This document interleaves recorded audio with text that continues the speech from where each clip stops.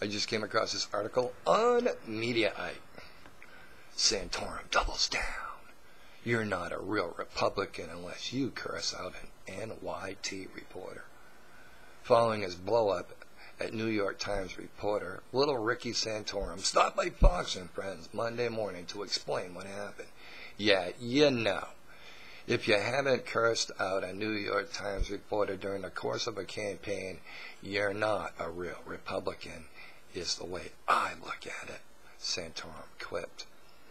Santorum may have been alluding to the time then Governor George W. Bush was caught on a high mic cussing out New York Times reporter Adam Claymore. There's Adam Claymore, a major league asshole from New York Times. That's exactly what Bush said. They have it right here. There's Adam Claymore, major league asshole from the New York Times. What's wrong with cussing out a reporter? Be honest with you. Especially these reporters these days. They don't report the news. So what the hell? I don't even understand why people actually sit down and talk to them. But that's what they do. I really don't. I'm seriously, I honestly don't understand. If you know that the media's agenda is just going to be to screw you over, then why would you sit down with them? Now, you know the New York Times is going to twist everything he says, and they're not going to really print an article that's that favorable to Rick Santorum. Why? Because that's not what they do. Half the stuff they're probably going to make up as they're going along. So, with that being said, why the hell would you bother to go? Just let them make it up anyways and be done with it. I mean, it's not like these guys really care. I mean, you take Mitt Romney. Mitt Romney will not go on the Mark Levin show. He will not be interviewed by Mark Levin. No, they returned their phone call by telling them that they just don't have time to come on his show.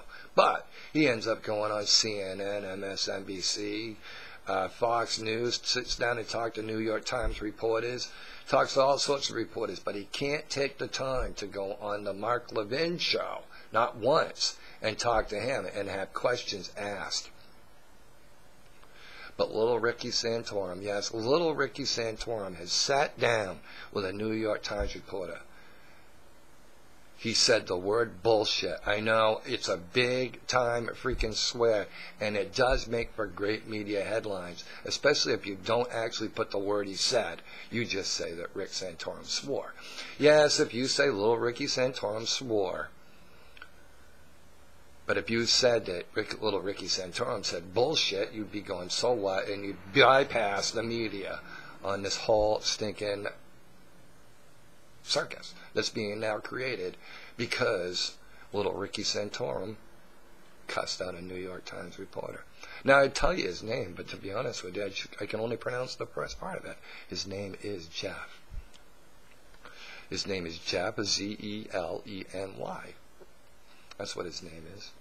And he works for the New York Times, enough said. Yes, if this was Ocean's 13, it would be, enough said. But little Ricky Santorum, man, what a scrapper. What a fighter, huh? He said bullshit. I know. I mean, George Bush, at least he said major league asshole from New York Times. All he said was bullshit. I mean, come on, Ricky. Come on, man. Step up your game here. You couldn't have cussed him out better than that. This is bullshit. Quit distorting my record. Well, at least George, major league asshole from New York Times, yeah.